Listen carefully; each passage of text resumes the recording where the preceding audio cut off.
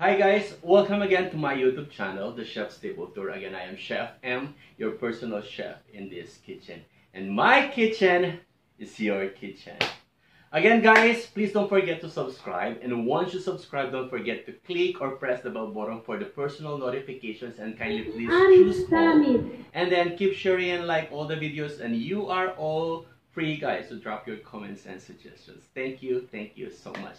And today our vlog is more on the importance of the chef's jacket. It's really important to know the importance and the proper use of the chef's jacket. Because nowadays, culinary world is really in demand in our society. Take note this one. Chef jacket is not just a simple and an ordinary uniform that we wear every time we go to work. Remember this one guys, chef's jacket represent us. It represents how clean you are. It represents how good you are. It represents your skills, your talent, and the biggest contributions in the culinary society. And also remember this one guys, chef jacket is not a costume. It's not a costume to wear to make fun and to make some popularity to others. And this one is not a fashion statement to wear in the parties, to wear, in the mall while you're walking. This one represent us. This uniform represent us in every form, in every way, in every category in the food industry. That's why let's give some respect to this one. Guys, why chef jacket made like a double-busted o yung tinatawag nilang overlapping? Bakit ginawa siya na double-busted or overlapping? Ibig sabihin, meron siya dito, and then i-cover mo siya doon. And then, pwede siya dito, then i-cover mo din siya dito. So, this button is possible on the other side. And this button is possible also in this other side. Reason why, especially when we are working guys, it's really important to secure the other pace. Kasi, not all the time we work in the kitchen because there is also time na papatawag ka sa HR or boss would like to talk to you. So that if this side is madumi na siya, you can change it on the other side para meron kang isang malinis na side. So when you go out to the kitchen, you are presentable and you are still clean. So that is the purpose of double-busted or overlapping. And the other thing is that kung nagluluto ka and natapon mo yung mainit na liquid, it's not easily na pumunta doon sa skid mo. But first is pupunta siya doon sa first layer ng uniform mo and then doon sa second layer. So bago siya makarating doon sa skin mo dito sa dibdib, guys, hindi na siya ganoon kainit. So yun ang isang protection niya. And then, why chef jacket is always white? Why not blue? Why not red? Why not dark color? Considering dark color can maintain yung mga dumi na na-encounter natin sa kitchen. Guys, that's why white ang pinili. It's because it symbolizes cleanliness and your purity and your loyalty sa pinagtatrabahuhan mo at sa ginagawa mo. Because sometimes and most of the time, customers doesn't see kung ano yung piniprepare natin. It's just because of our white uniform. Kaya tayo pinagkakatiwalaan guys. Kung napapansin niyo guys, chef jacket is always made with small packet dito na dalawa. So yung dalawang packet na yun, one is for your ball pen and the other one is para sa spoon, teaspoon, or chopstick na ginagamit mo na pan-taste. So yun ang lagi mong gamit kapag tinitikman mo yung mga pagkain. And of course, you have to sanitize it before you use it. And then after you use it, you have to wash it. So then, ilalagay mo dito sa ating packet, small packet dito. And kung naitatanong nyo guys, bakit kailangan na yung uniform is kailangan maluwag siya? Because if your chef jacket uniform is too much fit sa body mo, it control your movement. It control your movements and it control your steps, guys. So every time na gagalaw ka, limitado lang. Like for example, my chef jacket is really fit now. And then meron akong gustong abutin. Napaka-limit guys. And it's take time para maabot mo yung kukunin mo kasi kinokontrol nung uniform mo yung movement mo. But kung yung damit mo is maluwag like this, mas mabilis yung paggalaw mo at pag-abot mo ng mga items. Again guys, chef's jacket did not design na fitted sa katawan natin. Kasi this one is dinesign siya as protection and not just a uniform but protection natin pagdating sa trabaho. Yes guys. And this one, kung napapansin niyo, like for example, if your size is small, better to wear medium or large para mas maluwag siya. And kung ang size mo is medium, better to wear large or extra large. So that way magiging comfortable ka guys. Okay, kung napapansin niyo, this one is really big guys. So this one is my uniform when I work in a cruise. So I was just a medium, but ang kinukuha ko lagi is extra large or large. Kasi I feel comfortable. Sa haba-haba ng oras na pinagtatrabahuan mo, you have to make sure na komportable ka sa mga damit na susuotin mo. So, this one is yung length ng kanyang arms. So, mapapansin niyo lagi, yung pinakadulo is makapal.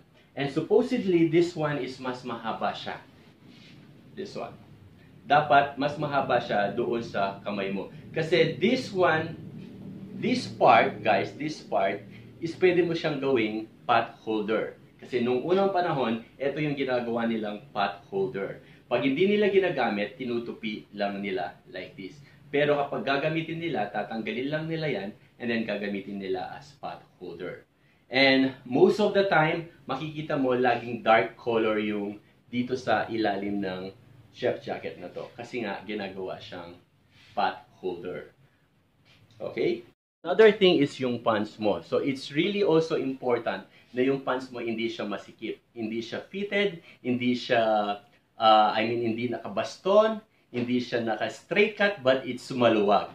And most of the time, guys, ang pants ng mga culinary, it's style like pajama. It's garterized, hindi button, kundi garterized.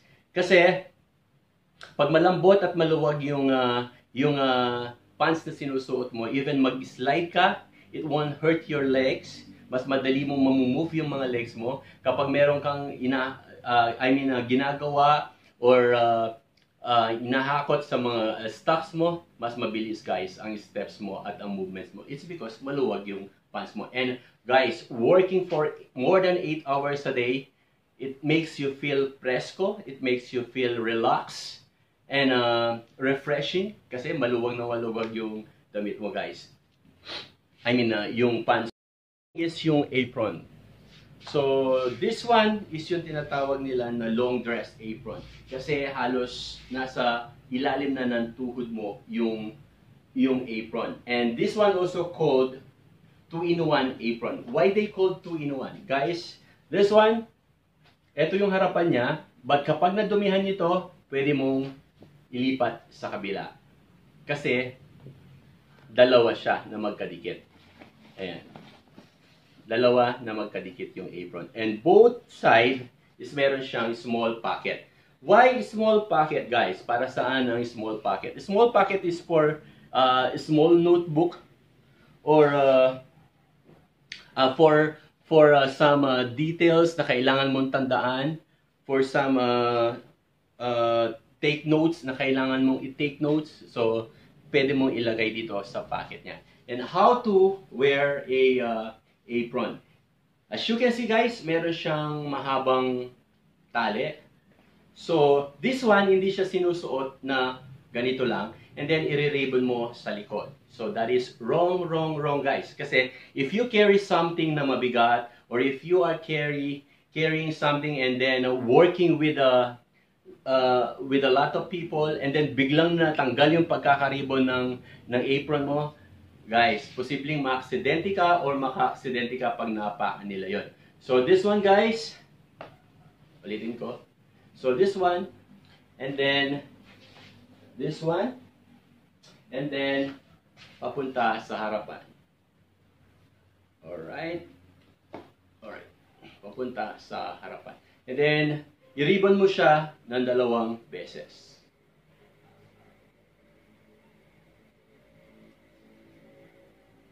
For safety. And then after that, makikita mo meron pa rin siyang sobrang tela dito. All you have to do is to fold at least 2 to 3 times. So this one. So yan guys, wala nang kawalayan at hindi na yan matatanggal. Alright.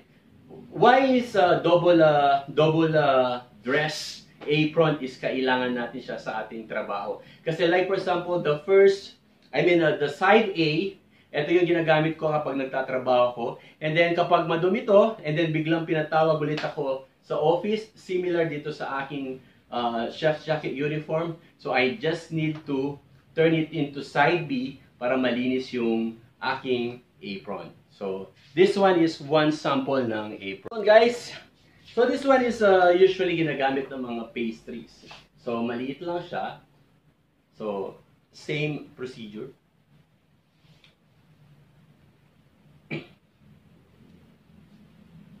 Tayo guys. Then after that, ipo-fold lang natin siya. Katulad ng ginawa natin kanina. But this one, guys, is very short. Nasa taas lang siya ng tuhod ko. Unlike the other one, it's just like a dress. Halos nasa paa ko na siya. But, ang advantage ng mahaba, guys, it's protect you talaga. So, kapag merong natapon, automatic yun, didiretso yun doon sa pinakadulo ng apron mo. Hindi yan didikit dito sa apron, sa legs mo. And reason why bakit dinidiscourage ko kayo na bumili ng mga uniform na fitted, especially for the ladies. Again guys, chef uniform is not for passion. This one is for your protection. And then I also discourage you to wear, especially for the ladies, na mga spandex na leggings or any form of leggings na super fit sa legs ninyo. Kasi kapag natapunan kayo ng mainit na tubig or mainit na soup or mainit na mga pagkain, 100% diretso yan doon sa skin mo. Pero kung maluwag yung mga pants ninyo, hindi yan basta-basta didikit doon sa skin ninyo sa leg. Same doon sa chef jacket ninyo. Kaya ini-encourage ko kayo, if you buy chef jacket, bumili kayo ng mas malaki doon sa size ninyo. Because chef jacket is not just a uniform, but it is your protection, guys. Okay? Towel.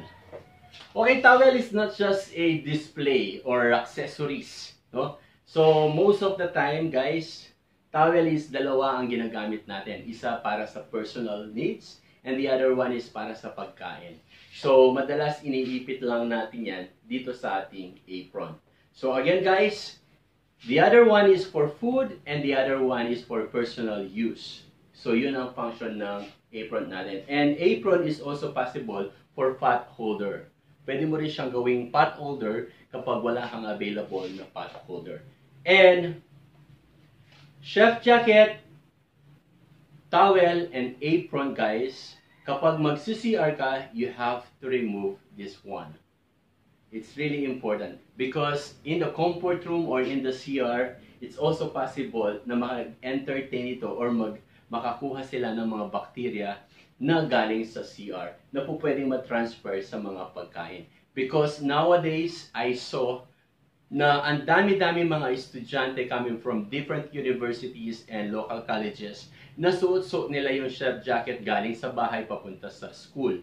Kasi habang suot-suot mo itong mga chef jacket, guys, habang suot-suot mo itong chef jacket, possible na maraming mga bacteria ang didikit dito. And when you touch the food, possible na matatransfer din to. Especially if you are in the salad area. I mean, in the salad section. Hindi mo nalulutuin yun, ready to serve, possible na matatransfer yun. I'm not just referring doon sa mga estudyante, but also yung mga ibang nagtatrabaho din sa mga small restaurants and hotel na nakikita ko na papasok sa trabaho nila is ginagamit nila na sinusuot na nila yung kanilang mga chef jacket, which is, that is a big no, guys. Maling-mali po yun. Kasi ang chef jacket, kung wala kayong personal laundry area, kung wala kayong personal laundry outlet sa inyong establishment, itago ninyo ito sa bag ninyo and then isusutin lang siya kapag nasa loob ka na ng iyong kitchen o na. Okay, next guys. So, we're done sa ating apron at saka this one. Again guys, papaalala ko lang. Be aware sa tamang pagsuot ng chef's jacket. wag na wag nating susuotin ng chef jacket na papunta sa ating trabaho. Even sabihin mo pa meron kang personal vehicle, ang pagsuot po ng chef jacket is kapag nasa loob ka na ng premises ng hotel o ng restaurant na pinagtatrabahuhan mo. Again, if you don't have a laundry area na free laundry para sa mga uniform ninyo guys, better to keep inside your bag and then wear it when you are inside the kitchen na. And then before wear it, just make sure na nakapag-sanitize kayo ng inyong katawan at saka nakapag-ugas kayo ng inyong mga kamay. Kasi again guys, kailangan natin i-observe yung cleanliness and of course yung sanitation sa lahat ng bagay na ginagawa natin. Okay, meron pa pala ako isang idadagdag na apron. So yung pinakita ko sa inyo kanina is for pastries, yung maliit. And the other one is yung double-sided na mahaba na apron. And this one, lahat yon is half body. And this one is a full blush apron. So eto siya guys. So meron siyang hook na sinusuot dito. And then, same procedure. So, mahaba yung tali niya. Then, itatali mo lang siya. And then, itatali sa harapan. Alright. This one is same procedure. I prepared this one kapag nasa hot kitchen ako. Or, I prepared this one pareho. Pag nasa hot kitchen and cold kitchen ako. Kasi, it protects my personal uniform sa loob. Kasi nga, bago mapunta sa aking chef jacket, dito na muna sa harapan ng apron ko. So, this one guys. Okay. Scarf. So, dalawa ang klase ng scarf. Isang triangle at saka isang perfect square na katulad dito. This one guys is a perfect square. So, kapag ginagamit mo ang perfect square, you have to fold it like a triangle. And then, dun mo pa lang siya pwedeng gamitin. Okay. This one is i-demo ko yung aking triangle already. So, mapapansin mo, nandito yung tatak niya. So, ipo-fold natin siya. Depende sa lapad na gusto mo guys. So, this one. Alright. And then, after that, paplansyahin mo lang siya. And then, i-wear natin siya na paganito. Okay? So, this one guys. So, ilalagay mo lang sa likuran.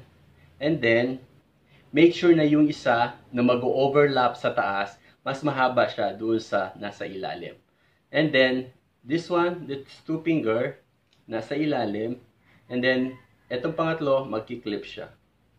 So, that one. And then, overlapping pataas. And then, ipapasok mo lang siya doon sa pinakabutas. Pwede mo na siyang hilahin. So, again guys, depende doon sa sikip na gusto mo. And then, put it inside. So, this one. So, this scarf controlled your pawis na nanggagaling sa ulo at saka nanggagaling sa liig mo. At the same time, it protects your uniform dito sa side na to para maiwasan mangitim. So, this one guys. So I have my scarf, I have my apron, I have my chef jacket, and I have my towel. Okay, the last one is yung shoes. Okay, I have here. So, ang iba, kung ano-ano na lang shoes na ginagamit nila. Again, guys, we have official chef's shoes. Okay, this one, guys, is matigas ang nasa harapan niya kasi nga it's protected siya. Any form na mabigat na nahulog, kahit chopping board pa yan, hindi ka basta-basta masasaktan kasi it's safety shoes. Pag sinabi mo safety shoes, meron yung bakal dito. At kung mapapansin nyo, hindi siya detalye at hindi ganoon kalapad yung dito niya kasi it's easy to wear and it's easy to remove. So this one, kapag basa yung semento, kumakapit siya. It's a little bit expensive but it protects your life, guys. So this one is chef shoes. Again, chef, can I wear a shoes like made of cloth or something? You can wear whatever you want. But, ang pinag-uusapan natin dito guys is yung protection ninyo. Yung safety ninyo. Kapag nagsuot ka ng cloth na shoes, kapag merong natapon dyan na mainit na soup or mainit na liquid, 100% mabilis dumiretso yan sa paa mo. Kasi nga hindi siya plastic. Mas mabilis tumagos yung tela na liquid na mahulog kumpara dito sa mga ganito. So, it's a little bit expensive but it saved your life. Last is a chef toe. Again guys, if you are a cook or a fryer or a commis sa kitchen, ang iba is ginagamit nila is bull cap, yung para sombrero. Sombrero is also possible. And then if you are ladies and even for men na mahaba ang buhok, pwede tayong gumamit ng hairnet and then at yung ating chef toe. Okay? So this one is basic na plain lang, then niro-roll out lang dito sa ating ulo. So this one guys. So ayan. So ang tamang pagsuot po nito is ganito siya guys. Kailangan na cover niya yung noo mo para yung pawis na nanggagaling sa ulo mo, automatic dito nasasalunan ng hairnet mo. I mean ng chef toe mo. Huwag natin susuotin na nakaganito yung chef toe natin kasi may buhok pa rin na nakalitaw, so malaki din ang chance at possible na may mahuhulog na buhok at mapupunta sa mga pagkain natin. Again guys, this one is another chef toe. So according to research, chef toe, yung pleats ng chef toe is based siya doon sa dami ng experience mo. Kung gaano kadami yung pleats ng chef toe mo, ibig sabihin ganon kahaba or kadami na yung experience mo. Yung height naman ng chef toe mo, if your chef toe is like 2 meters o more than 2 meters, ibig sabihin executive chef ka na o yun yung tagal mo na sa profession. Okay? So, meron din ako nabasa guys na yung chef toe daw, I mean yung pleats is yung number din ng mga dish na kaya mong gawin sa same ingredients. No? So, again guys, this one is meron na siyang hairnet. Ayan guys. And then, susuotin lang natin siya. Again, this one is for to avoid na merong hair falling. Ayan guys. So, this one. So, again guys, hairnet or a chef toe, scarf, chef jacket, apron, towel, and shoes is not accessories. It's not just a uniform, but it is your protections when it comes working in a culinary world.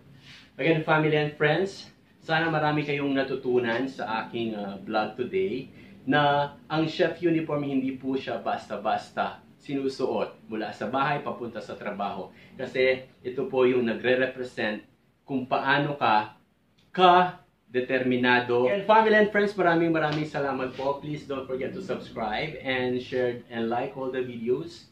Again guys, keep safe. God bless. Ciao.